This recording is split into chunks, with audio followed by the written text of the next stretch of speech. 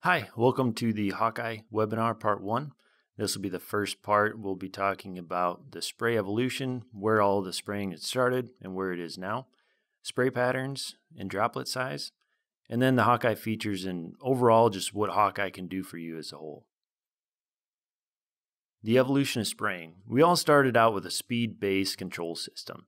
This is where you set the pump or flow at a constant speed or at a constant rate, and you control the vehicle speed to achieve a proper gallon per acre rate. This system was great. It was simple. The worst part about it was any speed changes, whether you speed up or slow down, cause inaccurate application rate.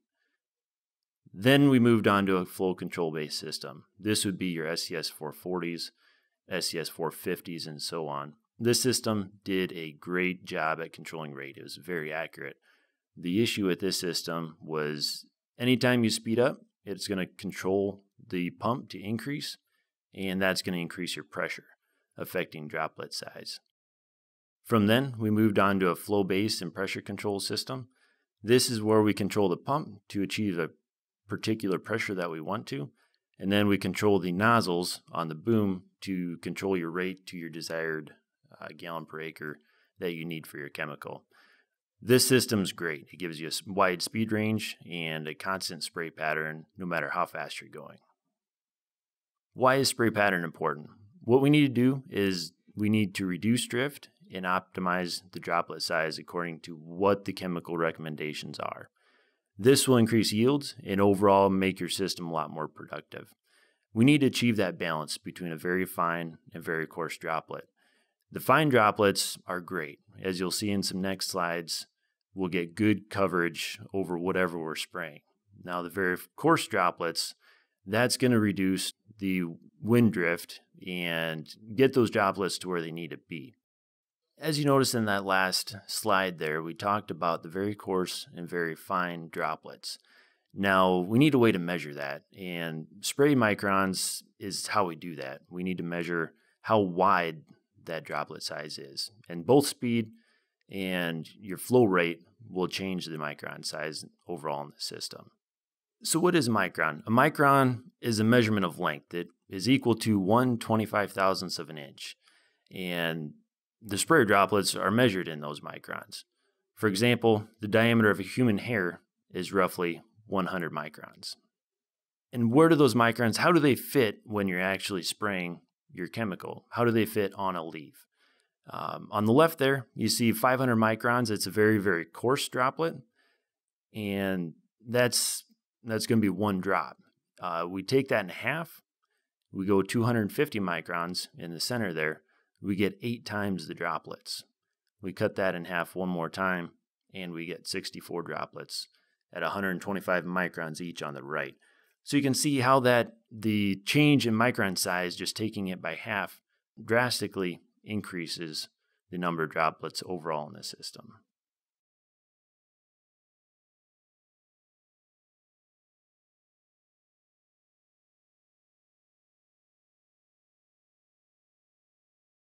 This is just a chart that explains a little bit about droplet size, the micron assignment to that, and the overall drift that's associated with that. So in this example, we have 8 mile an hour wind speed, relative humidity of 75%. It's 75 degrees outside, and our spray was at 30 psi. So at the top there, the extremely coarse droplet size is 600 microns, and you see that drifted very, very little, 0.2 feet. So that's very good for drift control. On the contrast, at the bottom, the ultrafine droplets at 50 microns, that's those driftable fines. That's what's going to drift and get the neighbor's crop and damage areas of the field that's not supposed to be. So that drifted roughly 45 feet. And all of these examples were with a droplet that was falling 3 feet to the ground. These are some examples that we did. We did some spray tests, and on the left side is your check, and on the right side was a medium spray. As you can see on this example, it did a very good job in coverage. There's not much that didn't get hit. There's very little green coming back for the regrowth there. On the left side, again, we have that medium spray compared to a coarse spray on the right. As you can see, that coarse spray didn't cover this area as well, and you have a lot more areas of green, a lot more regrowth that's coming back. On the extreme, on the right side, that very coarse spray, as you can see, all those droplets either bounced off the leaf or hit directly to the ground. And compared to the left side on the medium spray, it doesn't even look like there's any chemical application done here. As we talked a little bit about that in the previous slides, there are limits to a flow-based system, and one of those is your constant pressure. We need to keep consistent speed and flow to keep a consistent pressure. For example, 10 gallon per acre rate is our target rate, and to keep that, we need to keep a consistent, let's say 12 miles per hour. Any speed increase or slowing down, that will directly affect the flow rate, which will affect our pressure.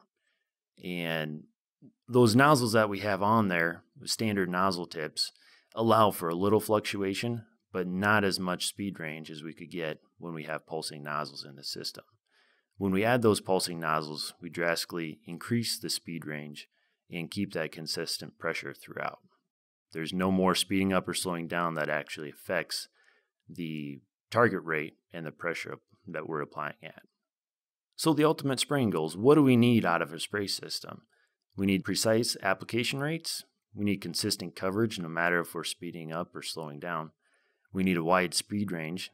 And we need the ability to manage drift and target rates in certain areas of the field.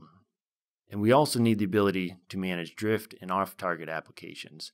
We need to minimize those over and under application areas that could cause harm to particular areas of the field. The importance of precise application. Ineffective spray application will allow insects or disease to damage crops. Wrong application rates can stress or damage crops. And spray drift in adjacent fields or unintended application can damage crops as well. Proper application ensures chemical costs are minimized with no need for respraying. So where does Hawkeye fit in? Hawkeye can provide accurate application with a consistent spray pattern and droplet size at every nozzle while reducing spray drift. Along with that, you get a simple installation and easy setup and calibration. So how does Hawkeye work? Hawkeye is a pulse width modulated system, so this gives us the ability to control in other ways where we couldn't in the past. We can decrease the pulse width modulation to 50%, that example on the top. So we have an 0.8 size tip at 10 gallons per acre. We decrease that to 50% duty cycles. So all that area shaded in red, that you can consider your actual gallon per acre rate at 10. The middle example there, we need, let's say we're slowing down for a turn or for whatever reason, we decrease that duty cycle to 25%. So essentially that 0.8 tip at 25% is an 0.2. We're still keeping that consistent pressure throughout, our gallon per acre rate staying the same, and no changes needed by the operator. At the bottom, that would be a 75% duty cycle, so we're speeding back up again, and that essentially makes an 0.8 tip the size of an 0.6. We can control to 100%, so your 0.8 tip is going to be a true 0.8 size. On this screen here, you can see the water-sensitive paper, a few examples on the top of a flow and pressure-based system. The whole top row is at 10 gallons per acre and 40 psi, but there is a increasing speed range from left to right. At the left, you see that 3 miles an hour. Next is 5, then 9, and on the right is 11.5 miles per hour. You can see that there's a consistent droplet count throughout the whole speed range there. On contrast, the bottom row is at the same 10 gallon per acre rate at increasing mile per hour. It is a flow-based system, so as we're going from 5 miles an hour on the left, 12 miles an hour on the middle, and 18 miles an hour on the right, you see that the pressure also increased from 10 to 40 and then all the way up to 90.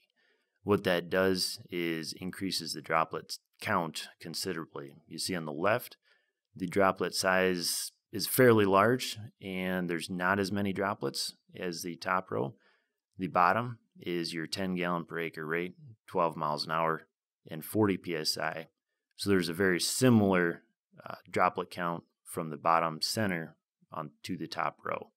And then the right side, you can see that the total number of droplets is extremely large. You can't even count them on that. Some key features of Hawkeye. Hawkeye is integrated in the sprayer design. We have over 100 kits to fit several OEM models of machines, self-propelled sprayers, and they're tailored to those machines. So it's not a one-size-fits-all scenario. We have a single integrated isobus display, and that's key. There's one display controlling rate and pressure. Doing your mapping, the whole system is all integrated into one. It's more robust cabling and routing. The cabling that we have is designed to daisy chain from the inside of the boom to the outside. There are no additional modules that are needed on the machine. Another benefit here is simple calibration and setup. There's a simple wizard that you go through on screen that walks you through step by step on what's needed. You provided the information of what's particular to your machine, and it does all the calculations for you. The whole system is a CAN bus communication to each nozzle, so that's tying up into that more robust cabling and routing. Each system communicates to one another and then back up to the main master module. More features of Hawkeye. There are 16 virtual sections that are standard no matter what system you get. Individual nozzle control is an upgrade, and you need the Viper 4 or Viper 4 Plus to do that, but it's a simple unlock. All you need is a purchased unlock code. All the hardware is there. You type it in, and you're ready to go. Nozzle by nozzle turn compensation standard as well. That is where we decrease the nozzle duty cycle on the inner nozzles when you're turning and increase them on the outside, providing consistent flow rate across the boom. And we'll talk about that in a bit. There's a mobile app for remote testing. Anytime you're doing a nozzle check or spray test, you can get your phone out and do that quickly through that mobile app. You can increase the application at the wheel tracks or fence rows. There's the ability to increase 2 nozzles up to 30% each. And the last there are 5 modes of operation, and we'll get into that in a bit here. This is an overall layout of how the Hawkeye system is set up as far as cabling and components. You see there at the bottom, there's a nozzle bus. All of those green indicators there are your nozzles, daisy chained along that one common cable, controlled by that master node. All the inputs there on the left side for your flow meter, pressure transducer, boom sense, they go to your master module as well. And then the master module connects and communicates up to the virtual terminal that we have in the cab. The Viper 4 and the Viper 4 Plus, a few things that this will give you when paired with your Hawkeye system. You have nozzle by nozzle available with this system. Like I said, it's an upgrade. It's a purchased unlock code that you can get from your Raven dealer. Now there is a catch. The Viper 4 version does need to be at 2.3 or higher. It's a simple software update if you're not there. It can be done by the operator at any time. One other side note, there is a sectional control unlock that would be needed in the Viper 4 to be able to use Hawkeye. And that just shuts off your boom sections like traditional AccuBoom would. A few more features of the Hawkeye system. We have 2 presets for your pressure control. This allows the operator to set your first pressure, and this could be your target pressure for a majority of the field. And also a secondary pressure can be set. And this could be decreased from your primary setting for some drift sensitive areas, or actually increased if you wanted to have that set a little bit higher. Both presets can be easily adjusted from the screen, and you do have the flexibility to have a pressure bump as well, so you're not locked in to just those 2 pressure settings. You can increase them incrementally by 1 or 2 psi if desired. Turn compensation, like I said, this is a base feature here. It increases the duty cycle of the outer nozzles as we're turning and decreases the duty cycle of the inner nozzles down to that minimum, and creates an overall consistency throughout the boom. As you see on the left there, that would be a system without turn compensation, where the outer boom nozzles are under applying. You see there on that water sensitive paper, there are very few droplets, And what's happening is all that rate is being applied to the inside of the boom where it's not necessarily needed. With turn compensation, you see on the right picture there, on that water-sensitive paper, both sides of the boom, both inner and outer, keep a consistent droplet size and pattern throughout. And here we'll take a look at a video showing you exactly what happens on a machine as you're spraying. As you can see here on the machine, the inner nozzles, the duty cycle on those are decreasing significantly and actually applying that duty cycle to the outer nozzles. Those outer nozzles you'll see coming up here, they're almost at 100%, whereas the inside nozzles on the left are to the point where they're hitting that minimum nozzle duty cycle at about 25%. As we talked a little bit before here, we have one display controlling the whole system, and that makes mapping and report generation a lot easier in the system. Traditionally, when we had nozzle-based systems, we had one monitor controlling rate, one monitor controlling pressure. Both systems had to have the same spray zones, no spray zones, field boundaries, etc. Whereas this system, you have one spray zone, one field boundary. You integrate that into the one monitor, and the system works as designed. There's no more need to create duplicate spray zones, which makes things a whole lot easier and a whole lot consistent. Hawkeye modes of operation. With Hawkeye, we have 5 standard modes. We have bypassed, standard, VP, and then on the next slide we have high flow and on-off. The bypass mode here, as you see, is where we don't control the nozzles. We have a secondary nozzle tip on the system, and Hawkeye is shut off, and we're applying just a generic flow-based system through that secondary nozzle. The standard mode is your normal mode of Hawkeye operation. This is where we pulse the nozzles and control pressure accordingly. And this allows the user to set your 2 target pressures, your 2 target flow rates, and it controls to what the operator set it to. VP mode, that is a little bit different in the fact that we still pulse the nozzles, but instead of targeting a pressure as in standard, we target a nozzle duty cycle. And this gives us the ability to increase that speed range, increase that flow rate, and overall put out more product. This would be designed for, let's say, a fertilizer application. Additional modes here, the high flow mode. This is where Hawkeye will be used in conjunction with that second tip. So we allow the system, you can program your primary nozzle tip size and a secondary nozzle tip size, and we pulse the one nozzle.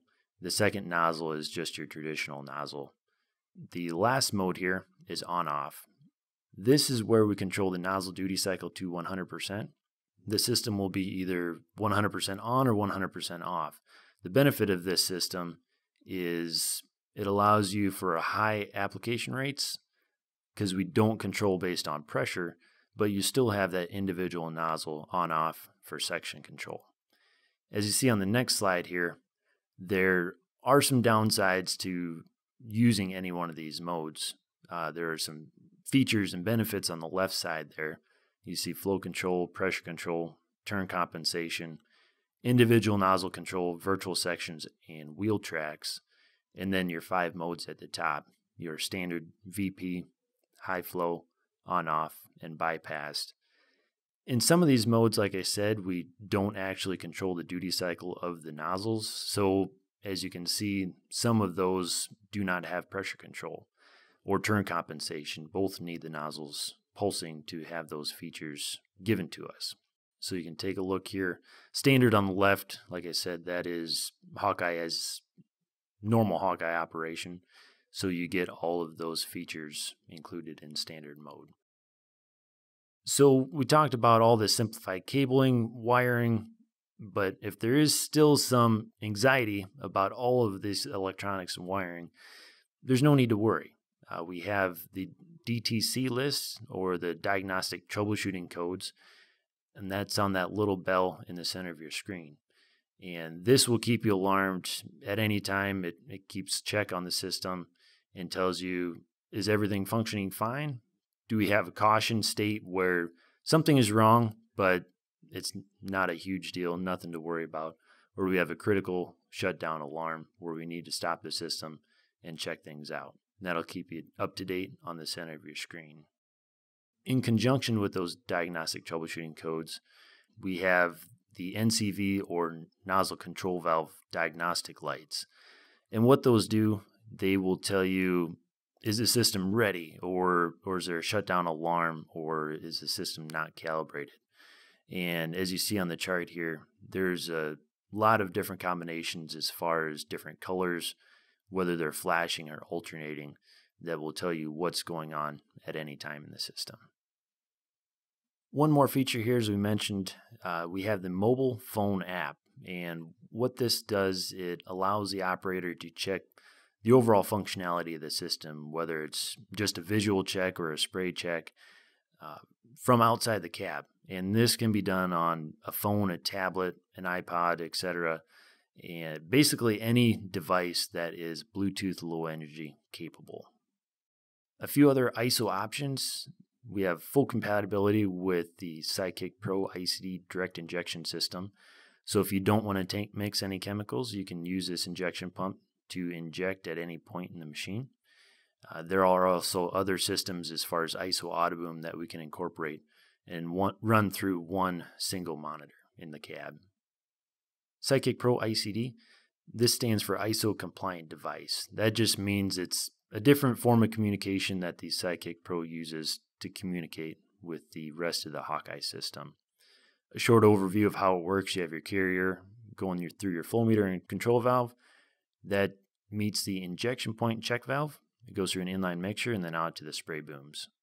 This easily integrates into the rest of the Hawkeye system.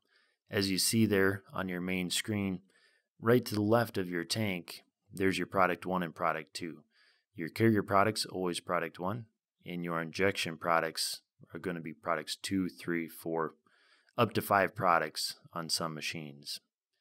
And this allows the operator to easily change your injection rate as well as any rates or pressures with your main carrier easily from one screen. There, again, are several diagnostic tools that we can use to diagnose any issues that may come up. Product control setup, you have your tank capacity all the way down to rinse assist that we have available on that center picture. And then several alarm settings. You can have pop-up alarms all the way to a low tank limit alarm that you can set through your ISO Sidekick Pro ICD pump.